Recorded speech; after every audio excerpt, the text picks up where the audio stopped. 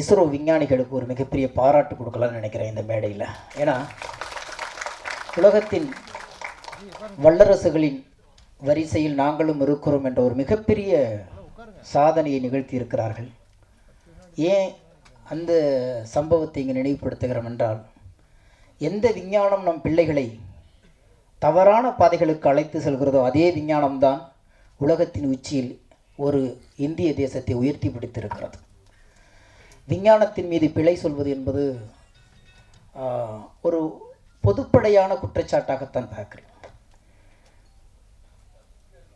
சைனாவை பொறுத்த வரைக்கும் அங்கு முகநூலுக்கு அனுமதி இல்லை. சைனாவில் முகநூலுக்கு அனுமதி இல்லை.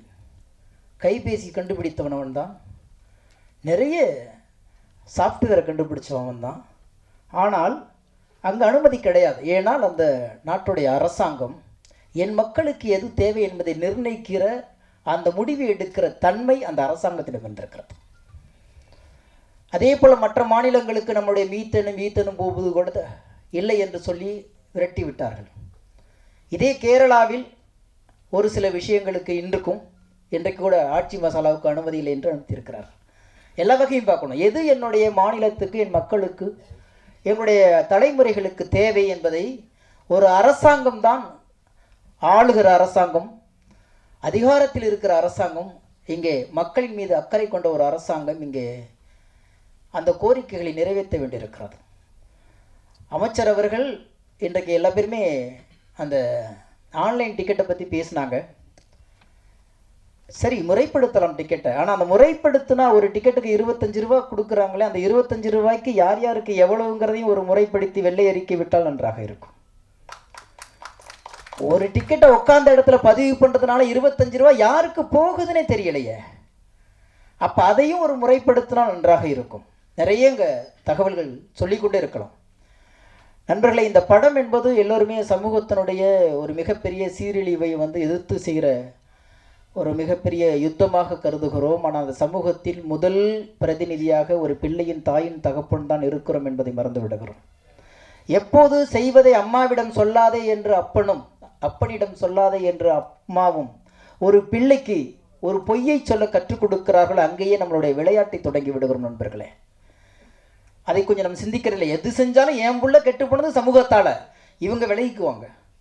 எங்கே வேர்கள் இருக்கிறதுங்கிறத முதல்ல பார்க்கணும். என் பிள்ளைக்கு எது தேவை, எது தேவையில்லை என்பதை நாம் நிர்ணயிக்க வேண்டியிருக்கிறது. அப்படித்தான் ஒரு சட்டத்தை, ஒரு ஒழுங்கை, ஒரு வாழ்க்கை முறையை கொண்டு வர முடியுமே தவிர முடியாது.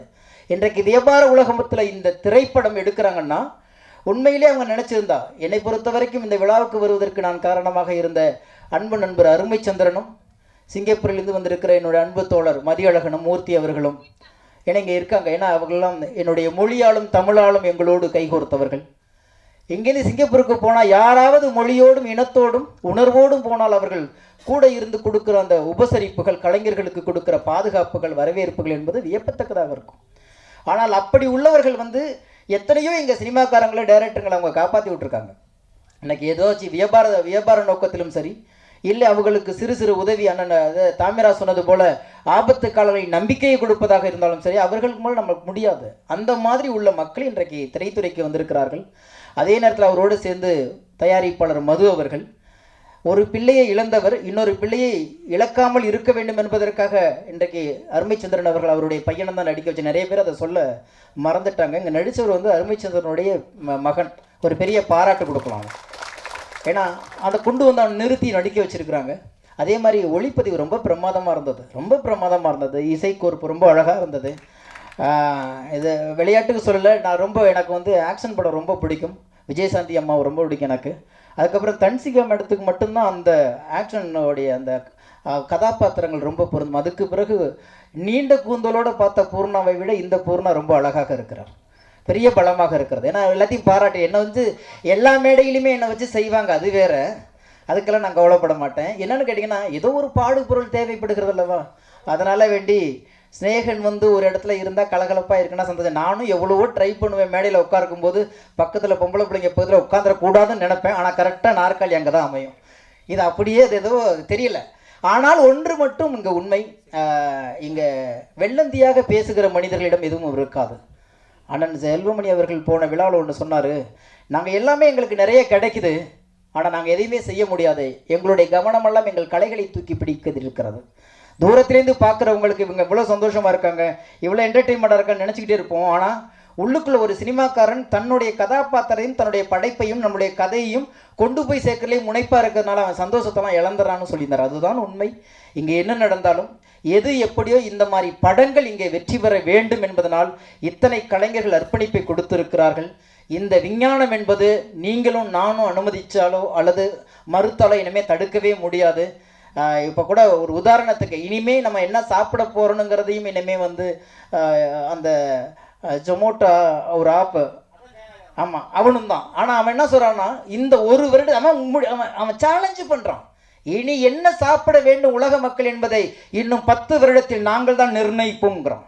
நீ என்ன சாப்பிட போன்னு நீ ஏதாச்சும் ஒன்று தேடினா நாங்கள் உன்னை கொடுத்து உன்னை அதை நாங்கள் அரெஸ்ட் பண்ணிவிடுவோன்றோம்.